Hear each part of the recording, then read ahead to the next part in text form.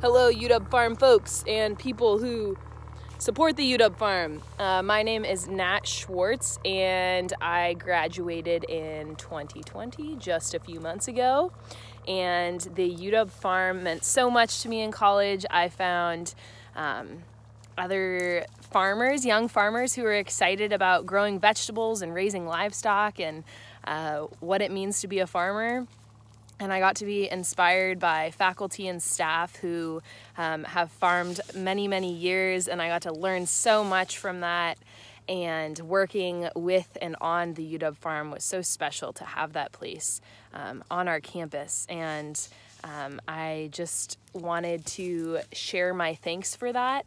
You know, I don't really think there are that many pros to not having the UW Farm to Table dinner in person. However, you get to see the goats.